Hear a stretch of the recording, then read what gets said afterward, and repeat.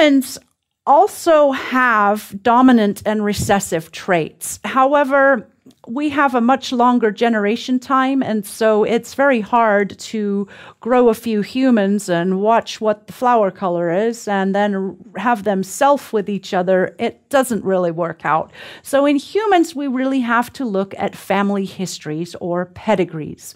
So I wanted to briefly introduce you to a couple of pedigrees showing both dominant and then recessive inheritance patterns.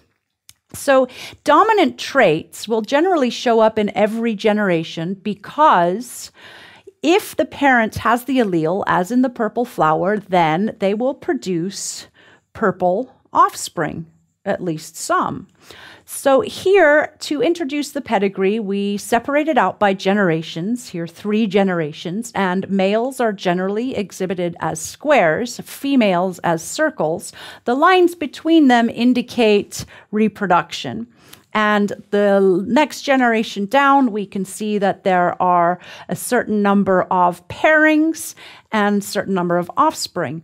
In the case of the dominant allele, you have an affected individual. So anyone that has one of those dominant alleles is affected. So if the father is affected, then some of the offspring at least will be also affected.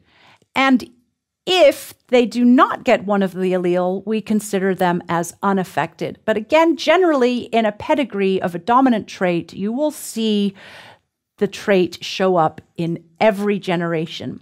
Now, the opposite is true when we consider a recessive form. As we saw with Mendel's crosses, you would have the purple phenotype in the beginning, and then it would maybe disappear in the F1 generation and reappear in F2. So if we look at a pedigree with a recessive trait, you may see them skip generations. So at the top here, we have unaffected parents, but somehow one of them must be a carrier because we see affected individuals show up. So in this case, we have unaffected in green, affected in red, and then we try to mark the carriers as half a square or a circle. We try to assess whether someone was a carrier. Now we can tell in the second generation, the individual that is second over, that has the half circle, we can tell that they must have been a carrier because there are offspring in generation 3 that are affected. So you have to have the homozygous recessive in order for the individual to be affected. So generally that will lead a trait to skip generations, or at least be much more prevalent in one generation and less prevalent and more prevalent. An example of this would be twinning. You can see that every other generation, generally, you will have a mother give birth to twins. And so there's some hereditary pattern in there. So pedigrees are a way that we depict inheritance patterns by looking at family histories. You just completed your first video of the world's best medical exam preparation.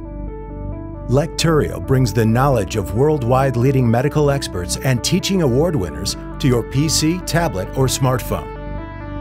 Prepare yourself and check your progress with thousands of quiz questions, customized to USMLE standards.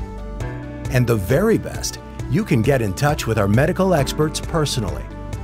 Visit lecturio.com now and continue with the most inspiring medical education around the globe, anytime, anywhere.